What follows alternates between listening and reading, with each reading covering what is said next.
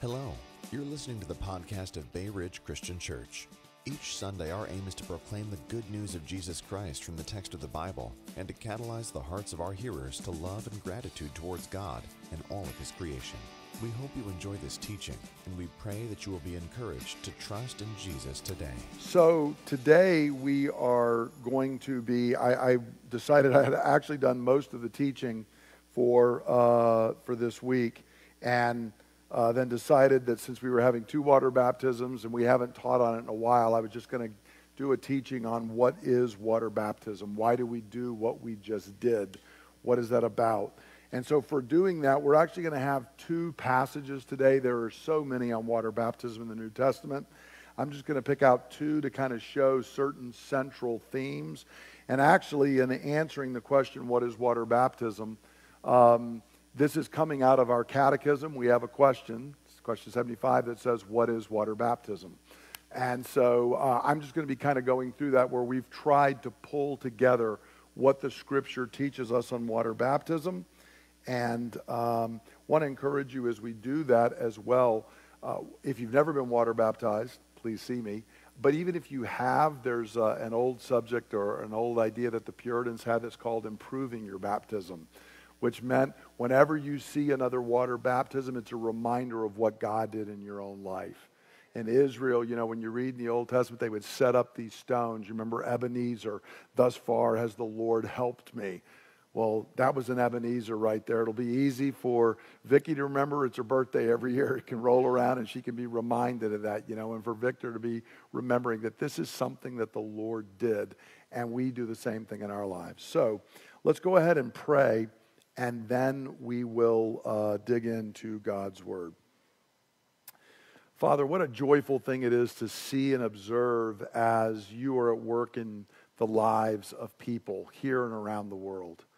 Lord, we are so grateful for the various means of grace that you have given us. Lord, as we have worshiped you today, as we're fellowshipping with one another, as we pray, Lord, as we've observed water baptisms. We're going to come to your table later. And right now, Lord, we're going to open your word. All of these are means and ways you've given us to be built up in our faith.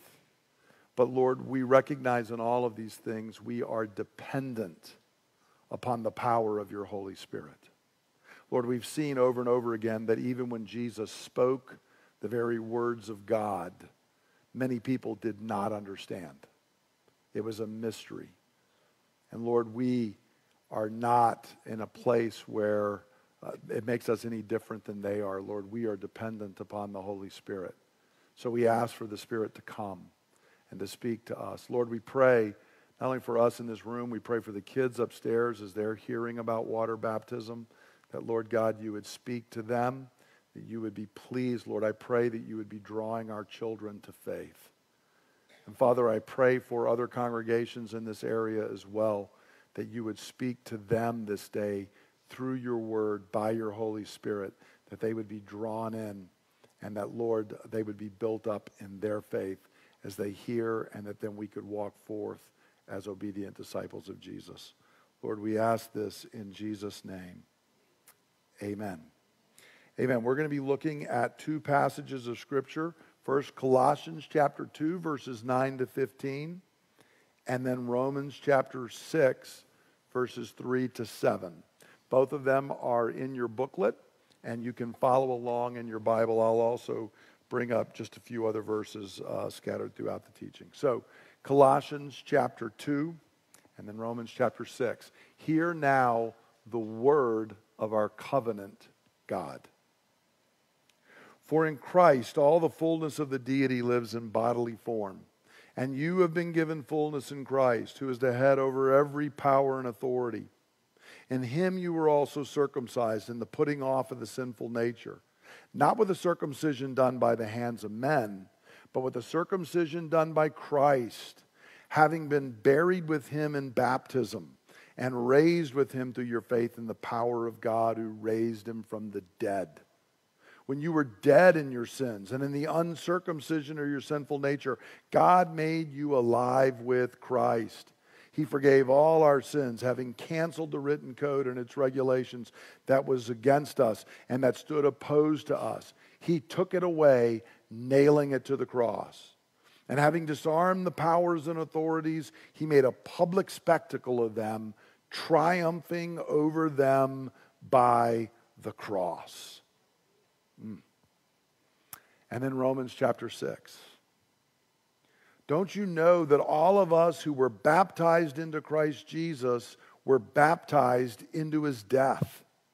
We were therefore buried with him through baptism into death, in order that, just as Christ was raised from the dead through the glory of the Father, we too may live a new life. If we have been united with him like this in his death, we will certainly also be united with him in his resurrection. For we know that our old self was crucified with him so that the body of sin might be done away with, that we should no longer be slaves to sin, because anyone who has died has been freed from sin.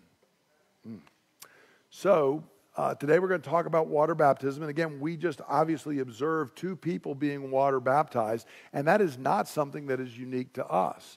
This is something that Christians have been doing throughout the entire history of the Christian church. And so we can forget to sometimes ask, why is it that we do this?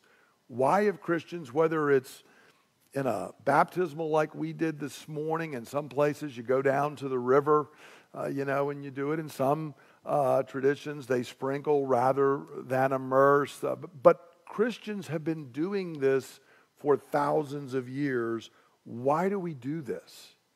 What is water baptism? What is the reason that the church has engaged in this? Now, we answer this question in our catechism in question 75. In a catechism, it's not a phrase a lot of people use, but it's an ancient format of teaching where you ask a question and you give an answer.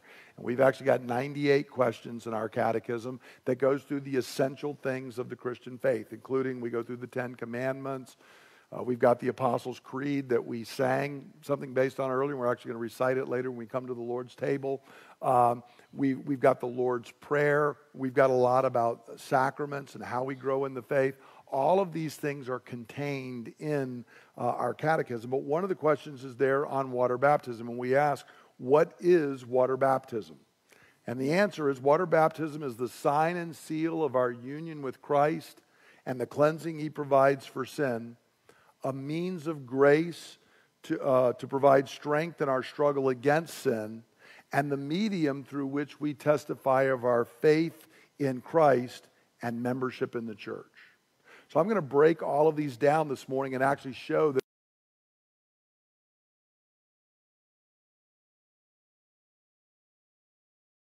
talk about what this is, and it's an opportunity for us to again understand what we just did, understand part of the faith, and for you and I who've been baptized long ago to improve upon our baptism, so to speak. So we begin with the first thing is water baptism is a sign and a seal of our union with Christ. And we add the phrase there, and the cleansing he provides for sin. Now, a sign and a seal is a reference that something is a covenant symbol. That's the phrase that's used to represent that things God does when he makes a covenant, God gives signs or things that seal the covenant. And notice in Colossians 2, Paul makes this interesting statement. He says, in him you were also circumcised. And remember, he's writing to Gentiles. So they were not circumcised as children. In fact, many of them were not circumcised when they were reading these words. What does he mean? He says, notice in verse 12, having been buried with him in baptism. Paul is making a link between water baptism and circumcision. Now, on one hand, they're very different things. One was obviously cutting away foreskin on a male. The other one involves water and doing this. One only applied to males. The other applies to everybody who is a disciple of Jesus Christ. There are other discontinuities as well, but one of the things that is a continuity is they're both covenant signs and seals. In the Old Testament, when one became part of the people of God, what happened to the males?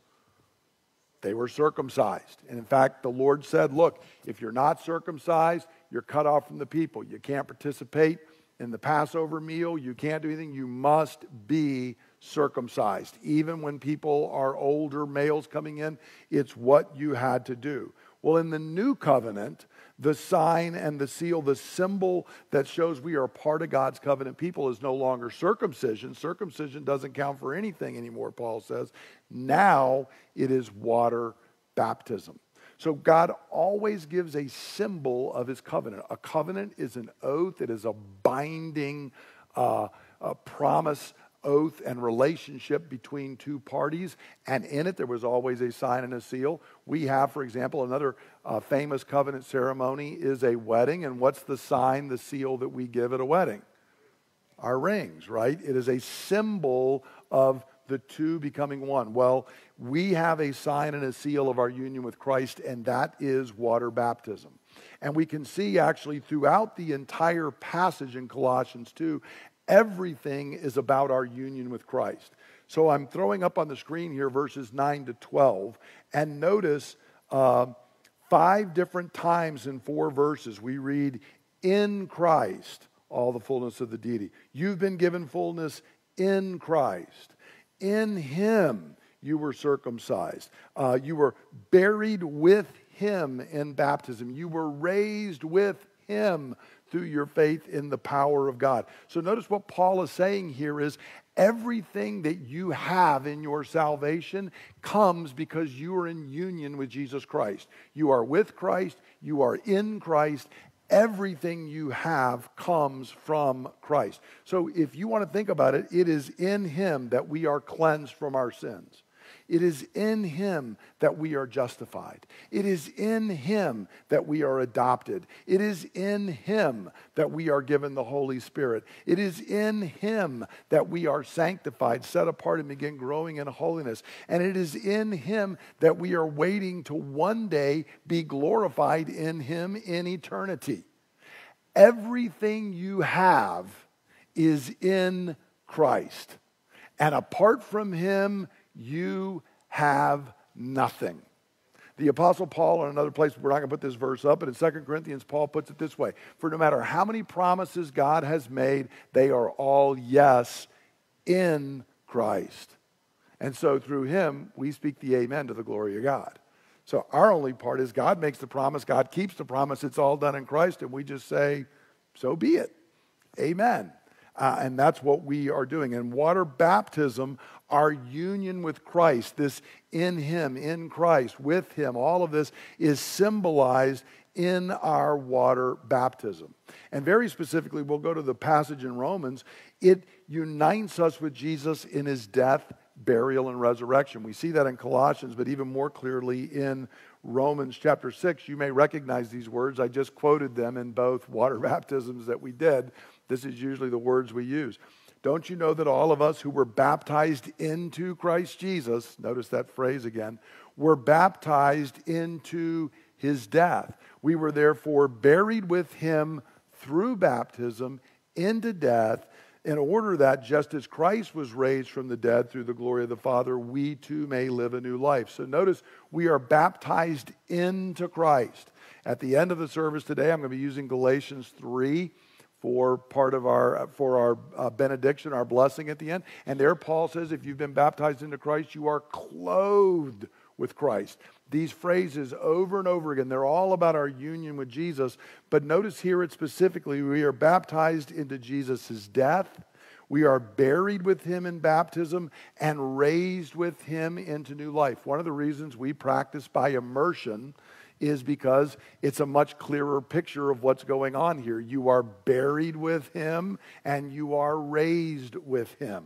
Okay? And so that's what they say is going on here in Romans chapter 6. The Apostle Paul is telling us. Now, specifically, of course, our union with him that we really kind of reenact and talk about in water baptism is the cleansing of sin.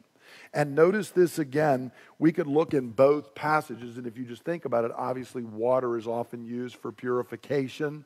It's a thing that cleanses. But Paul specifically tells us this in Colossians chapter 2.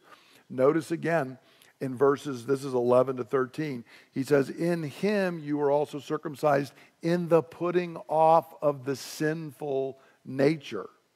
And down in verse 13, he refers to before we were in Christ, we were dead in our sins and the uncircumcision of our sinful nature, but God made us alive in Christ, forgiving all our sins. So notice when Paul is using this language here, and again, this is all surrounding the phrase about baptism, having been buried with him in baptism. He says that what water baptism is doing is it is pointing to the circumcision, the cutting off of the sinful nature, or in fact, the cleansing from sin. So the cleansing and the forgiveness come through the blood of Jesus Christ. I can go into the waters of baptism and go down a dry sinner and come up a wet sinner. Okay? It's Jesus' blood that cleanses us from sin, which we will reenact in the sacrament of the Lord's table later on. But notice, water baptism is a pointing to that, because you and I can't observe sin being washed away, can we? So God in his grace gives us visible symbols that says, you may not be able to see it like I see it in the Spirit, but here's a thing that's pointing to what's actually happened. This person's sins have been washed away. Just as surely as they've gone under the water and come up, the old person has been buried and they are rising to walk in newness of life. So that's the first thing that goes on in water baptism, and that alone is critically important. But secondly, notice water baptism is a means of grace in our struggle against sin. So in the question, we move on and say that water baptism is not only a sign and seal, but it is a means of grace to provide strength in our struggle against sin.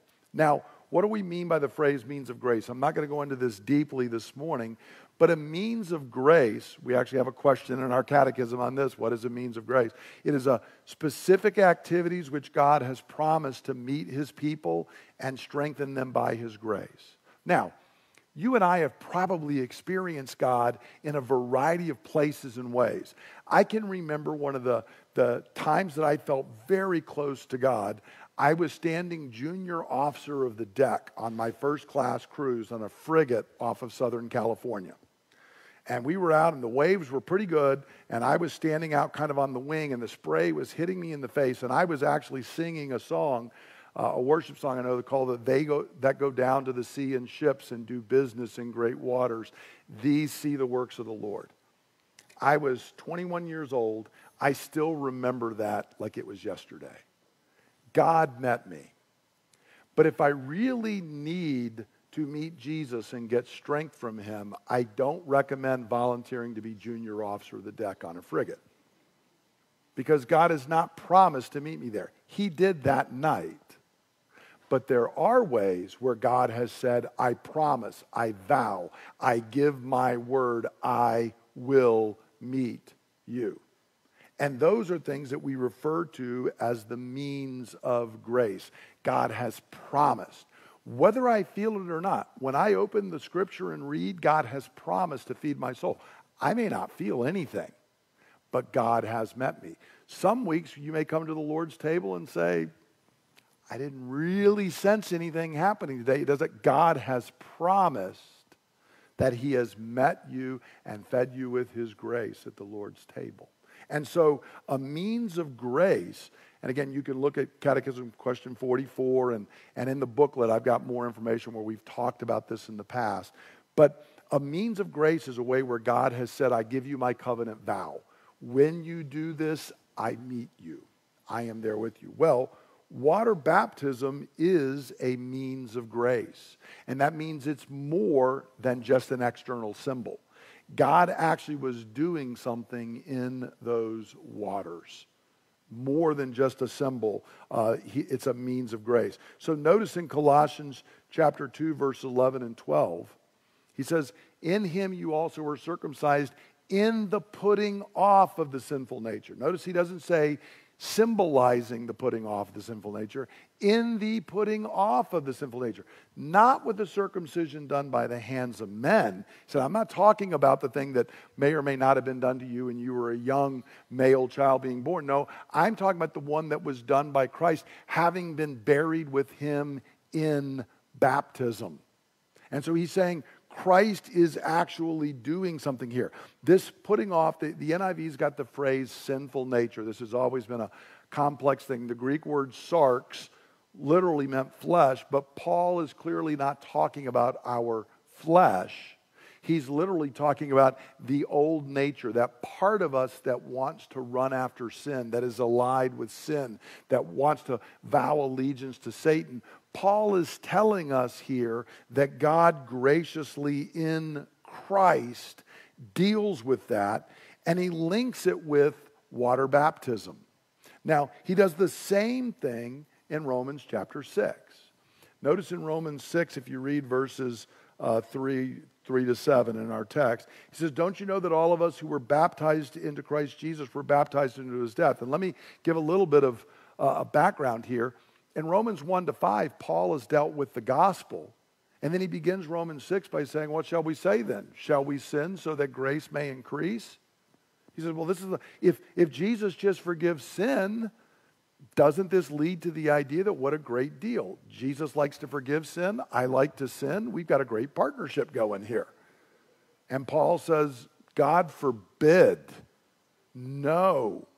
That's the context of what he's talking about. So he's dealing with why a Christian can't just live in sin. Here's why. Don't you know that all of us who were baptized into Christ Jesus were baptized into his death? We were buried with him through baptism into death in order that, just as Christ was raised from the dead through the glory of the Father, we too may live a new life. And then notice verse 6, for we know that our old self was crucified with him so that the body of sin might be done away with or might be rendered powerless, that we should no longer be slaves to sin. So notice what he's saying there in that verse at the end. Look, Jesus has dealt with the old nature. In Colossians, he uses the phrase of uncircumcision, being circumcised. Here, he now says it's being crucified with Christ. He's being rendered powerless. It's being done away with. Why? So that we are no longer slaves to sin. The old nature is crucified. So what do we do with a dead body? You bury it. And where do we bury it? In water baptism. That's what Paul says is going on here. You were buried with him in baptism, raised with him. And note the thing, when Jesus walked out of that tomb on that Easter morning all those years ago, he lives a different kind of life. He's still fully human, but you notice what we see in the post-resurrection appearances. Like you remember they've got all the doors locked and Jesus is somehow in the room. Do we read any of that in the Gospels? No. But now we do post-resurrection because he's living a new pattern of life. He is living a post-resurrection life. Well, Paul says the same thing here. Look, when you come to Christ, your old uncircumcised sinful nature is circumcised. Your old flesh is crucified with Christ. And then you bury that in the waters of baptism. Why? Because you want to walk in newness of life. So you heard both Victor and Vicky say this morning, I want to be a new woman and a new man. I always tell people, because I still remember it so well, I remember each of my kids when they wanted to get water baptized, and we talked about it, but the one I specifically remember on this was my daughter Stephanie, who's not here to get embarrassed as I say it, but she was like 6, and I said, Princess, why do you want to be water baptized? And she said, because I want to be a new woman. I said, well, there you go. Let's go get this taken care of. Great answer. Because Paul says that's actually what is going on. Now, that does not mean that we become sinless, but it is a means of grace to strengthen me in the struggle against sin. Now, y'all help me here. Who in here needs help in the struggle against sin? Okay, if you're breathing, you need help. Okay? I was at a meeting the other day with pastors, and one of them is 84 years old, and he been a pastor for 47 years, and joked, and he said, I'm old, but I'm not dead. Okay? Long as we're breathing, we need help in our struggle against sin. Well, God has said, I've given you a gift where I promise to help you. Water baptism. And so it is that means of grace to help us, give us strength, and let us live as the disciple of Christ. And then there's a third thing that's going on in water baptism. We are united with Christ. That is the work of God. The old nature is circumcised. The old man is crucified and buried in water baptism. That is also God's work.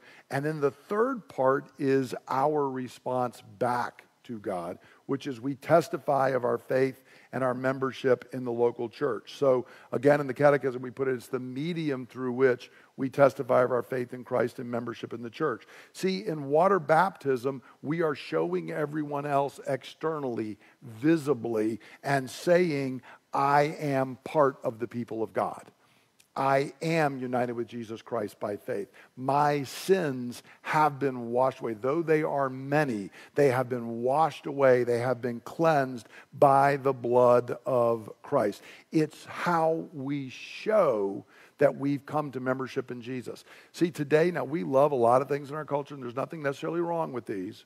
But I like to get a T-shirt that says I'm a Christian now, or I wear, something around my neck that says I do it. But see, none of those are the way that Jesus has actually told us how we testify to the world, I'm his disciple and follower. How did he tell us to do it? Water baptism. Here's a good clue for you. Write this down. When Jesus gives you a way to do something, don't try and come up with a better way. Just do the one he gave you. Just follow what he gave you to do. And that is water baptism. And this isn't something that the church just came up with. This is actually what Jesus told us. So in his last recorded words in the Gospel of Matthew, we read the Great Commission, and we've all heard many times, therefore go and make disciples of all nations. Now the verb in this verse is not go.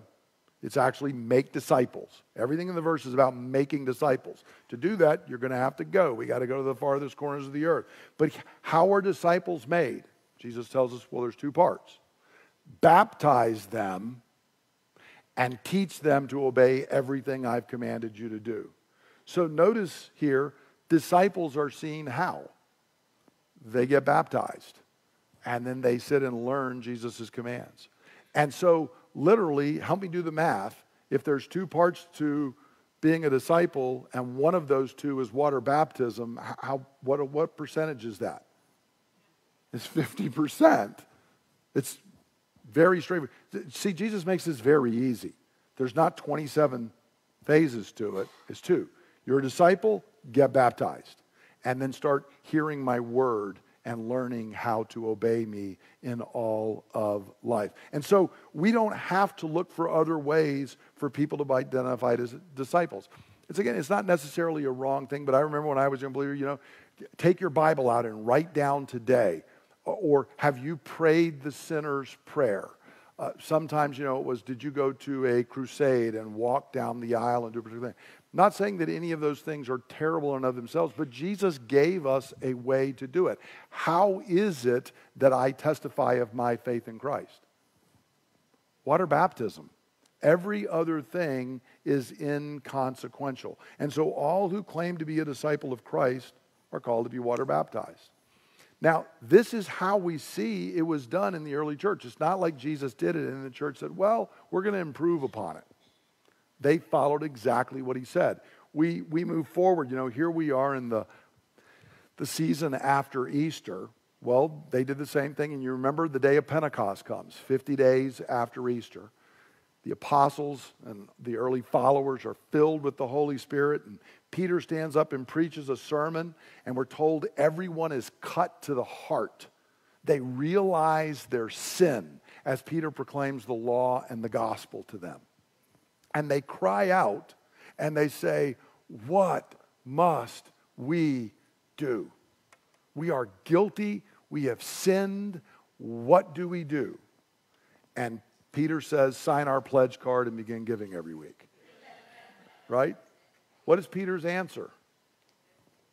Repent and be baptized. Acts 2:38 and 39. Repent and be baptized, every one of you, in the name of Jesus Christ for the forgiveness of your sins, and you will receive the gift of the Holy Spirit. The promise is for you and your children and for all who are far off, for all whom the Lord our God will call. Do you notice how broad that is? Look, we're doing what Jesus told us to do. This is on the first day where the Spirit is descended upon his people, and repent and be baptized. This is what you do. And notice, this is not just for us here today and then we'll change it in the future. No, it is for you. If your children repent and they understand, they're to get baptized too. What about people who are far away from Jerusalem? They're included too. What about people who are not here at this time, but it's going to be in future generations? They're included too. Everyone God will ever call into his kingdom, when they respond, they get water baptized. And notice, on top of being united with Christ and testifying of it in water baptism, they also are being united into a local church and becoming part of that church. How do we know this? Luke records what happened. So Acts 2:41 and 42. Those who accepted his message were what? Baptized. That's what they did. Okay, you told us to repent and be baptized. I've repented. Let's get baptized. And notice, about 3,000 were added to their number that day. But what an interesting phrase.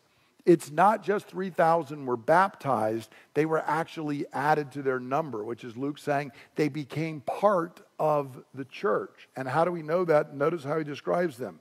They devoted themselves to the apostles' teaching. That's the teaching of God's word. To fellowship, building relationships with one another. The breaking of bread, which is Luke's phrase for the Lord's table, and prayer. They became part of the local church community. They were building relationships. They were building into the community. They were gathering for worship, where they heard the word of God taught, where they were in fellowship with one another. They came to the Lord's table. They were praying with one another. These folks became part of the local church. And so this is also what is part of water baptism. We're testifying I'm not only united to Christ, I'm united with his people.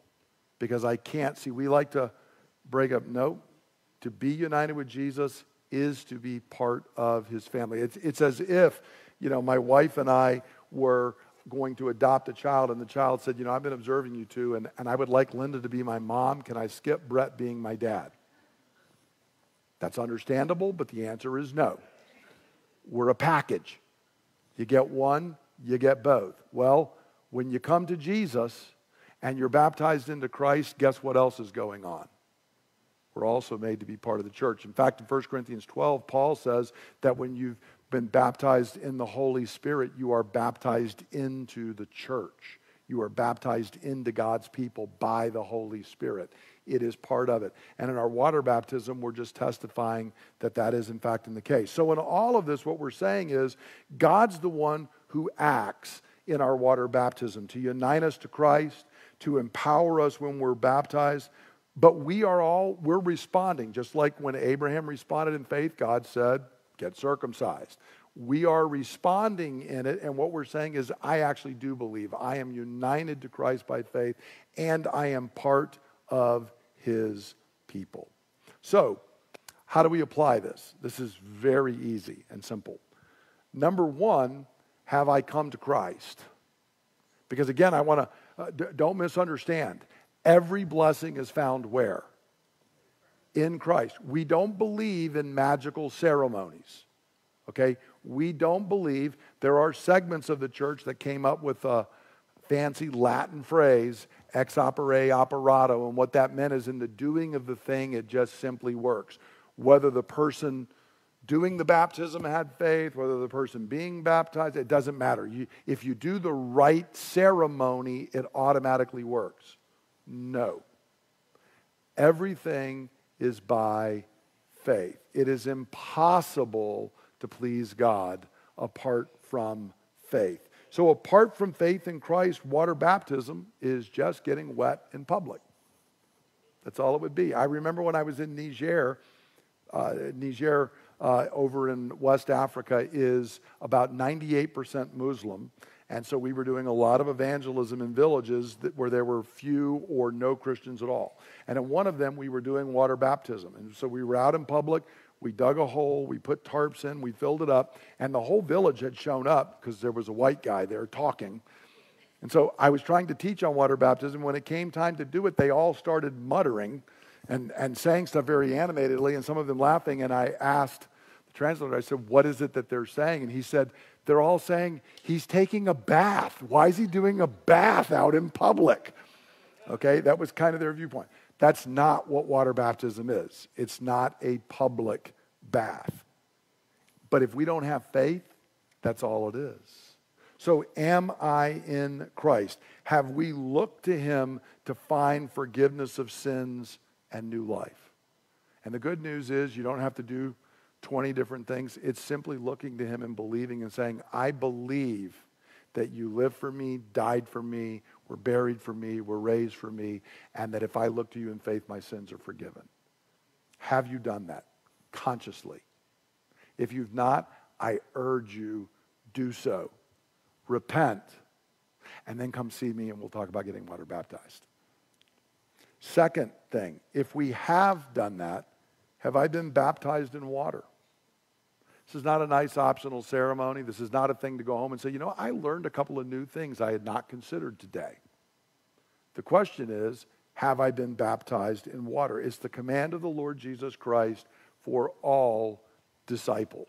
And even after all of my explanations, if you're like, I still don't get it, here's a clue, just do what God says. I work hard to understand, I labor, but the most important thing is obedience. And Jesus is really, really clear about this. We are commanded to be water baptized.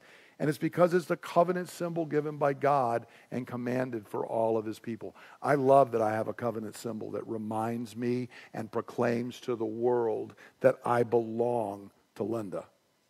She is mine and I am hers. And I'm glad to have that symbol. Well, I have a symbol that tells the world that I belong to Jesus Christ, that he is mine and I am his. And that's that I was water baptized. It's also that means of grace. I've been walking with Jesus for 45 years. Sin is still a present struggle. And I am grateful for means of grace. And I am grateful that I have water baptism where I can say, no. Old man dead. Old man buried. He doesn't have the right to command me what to do any longer. And then finally, it's the means that Jesus gave to identify as a disciple. So, even if you struggle, because one of the things that happened in the early church, they would hear all of this, and like the Emperor Constantine, he's a famous example of this.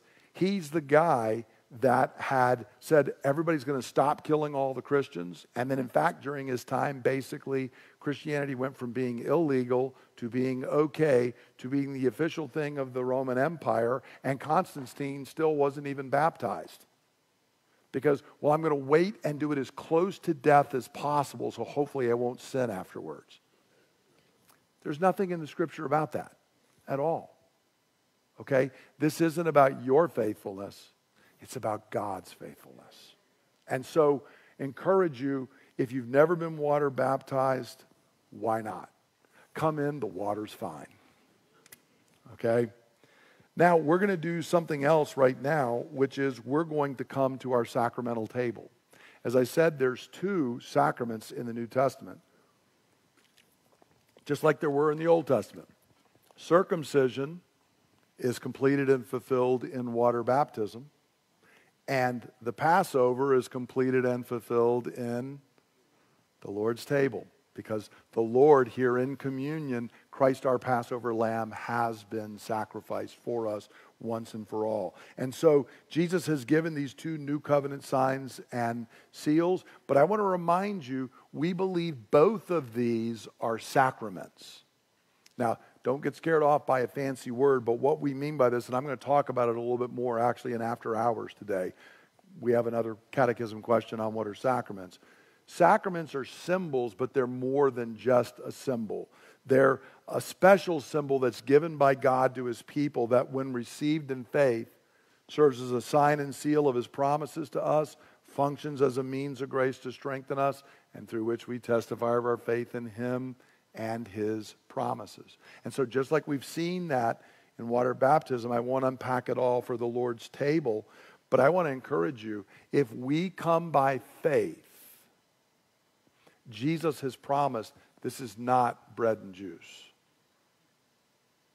This is where the Lord meets with us. In fact, as I'm doing my prayers, I'm going to be praying out of 1 Corinthians 10 in a little bit, where Paul actually says the bread we break is a participation, a koinonia, a sharing in the body of Christ.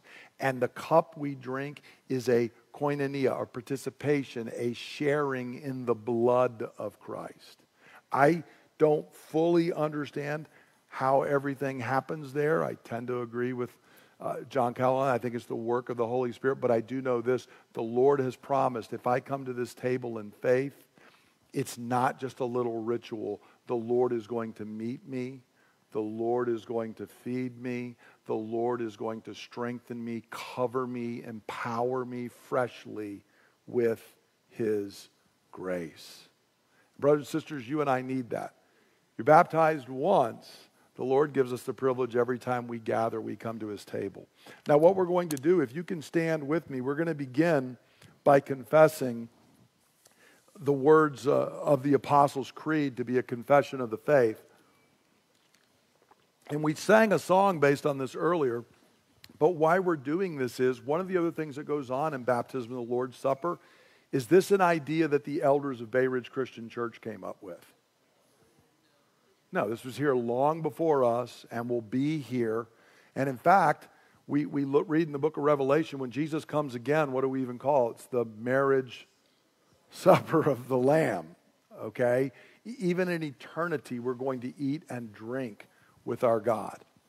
So this is something where we are united with all believers, all times, and all places.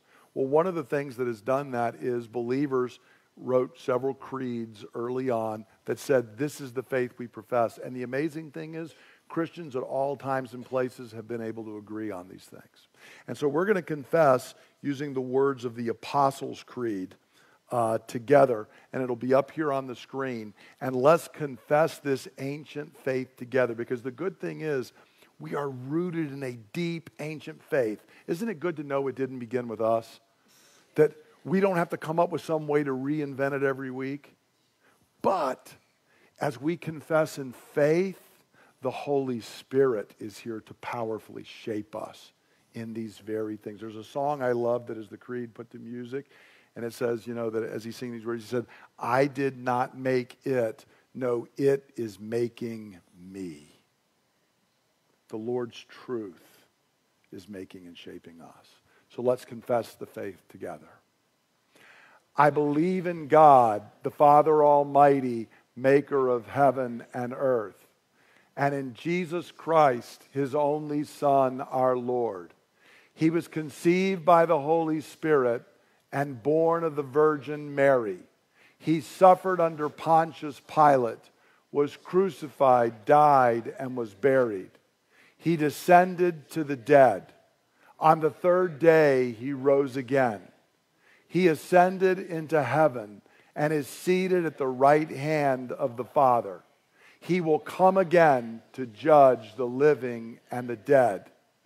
I believe in the Holy Spirit, the Holy Catholic Church, the communion of saints, the forgiveness of sins, the resurrection of the body, and the life everlasting. Amen. Amen. You may be seated. Brothers and sisters, if you believe this faith that was once for all given, and the phrase there, in case you're wondering, the Holy Catholic Church is not a particular branch of Christianity, Roman Catholicism. The word means universal. All believers, all times, all places. If you agree with this faith, I invite you, come to the Lord's table today. For what I received from the Lord, I pass on to you that the Lord Jesus, on the night he was betrayed, took bread. When he'd given thanks, he broke it. And he said, "This is my body, which is broken for you. Do this in remembrance of me." And in the same way, after supper, he took the cup. He said, "This cup is the new covenant in my blood, which is poured out so that your sins may be forgiven. Drink from this, all of you, in remembrance of me. For as often as you eat this bread and you drink this cup, you proclaim the Lord's death until he comes." Is not the bread that we break a participation in the body of Christ? Father, we give you thanks for our Lord Jesus Christ, who took flesh to work salvation for us. We break bread now, receiving all the benefits of Christ's saving work and thanking you that we are part of his body, the church. Take and eat. Is not the cup of thanksgiving for which we give thanks a participation in the blood of Christ? Lord Jesus, we give you thanks for your blood, which has sealed the new covenant, paid for all our sins, and made us members of your covenant people forever. Take and drink. Let's stand together, and we will be crying out for God by his Holy Spirit to work in all of us. And I encourage you, as we've gone through this, a lot of this is pretty basic, but it's a good reminder for every week as we're going through these things, what we're crying out for the Lord to do. We can come in on a weekly basis and sing some songs, hear somebody open the scripture, come to the Lord's table, and go home utterly unchanged because we didn't meet the Lord in faith.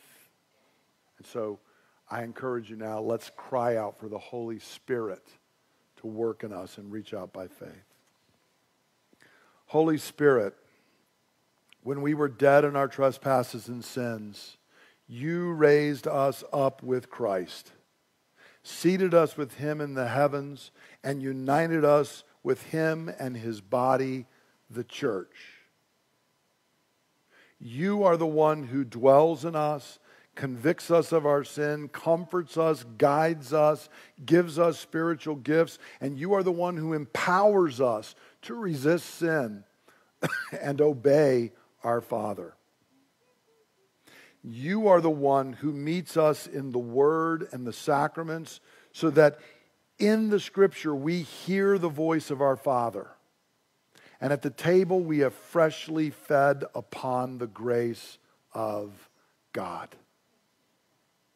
So we ask you now, O Spirit of God, fill us anew.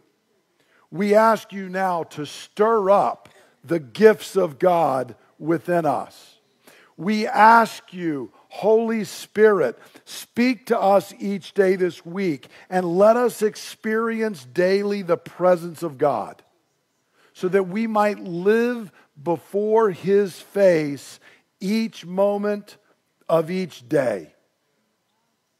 Holy Spirit, we pray you would develop in us a strong, well-balanced faith, one that is rooted in the ancient faith, strengthened by the fellowship and communion of the saints, and freshly empowered by you each day. O Spirit of God, we ask all of this in the name of the Lord Jesus, our Savior and our King. And God's people say, Amen. Now I encourage you, reach out and receive God's blessing by faith. Brothers and sisters, you all are children of God through faith in Jesus Christ. For all of you who were baptized into Christ have clothed yourselves with Jesus Christ. In him there is neither Jew nor Greek, slave nor free, male nor female, for you are all one in Christ Jesus. And since you belong to Christ, you are Abraham's seed, and you are heirs according to God's promise. You are blessed. Go forth and be a blessing. In Jesus' name, amen. Thank you for listening to the teaching ministry of Bay Ridge Christian Church. For more teachings and resources, please visit www.brcc.church.